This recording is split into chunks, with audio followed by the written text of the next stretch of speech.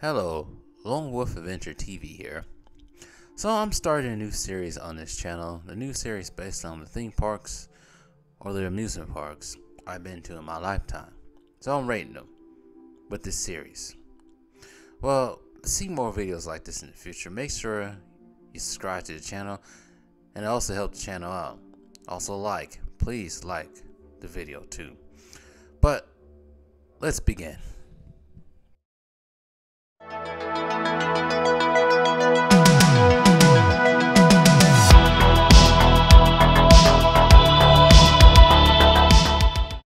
Epcot, starting off with a Disney park.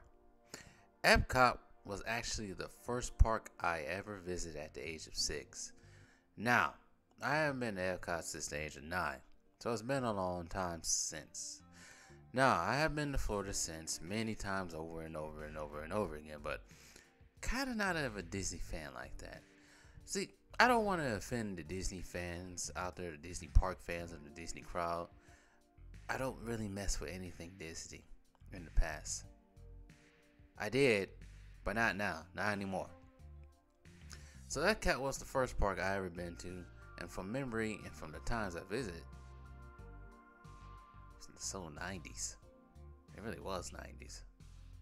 At first, it seemed like an educational park, but for those who don't know, Epcot is pretty much dedicated to the human achievement, technological innovation, and the international culture. Its nickname being the Permanent World's Fair. Now, I do like that this park is set around different countries from around the world. But as a 6-year-old and also a 9-year-old, the park would seem boring compared to the other parks at Disney and the neighboring Universal. Now, what I like about this park is the international theme. I was really taken away with Spaceship Earth, well, mainly the appearance from outside, the impressive engineering with that spear, with that one. For the ride, Spaceship Earth, it was alright, more of an educational than the thrill. Then again, it's an omni mover too.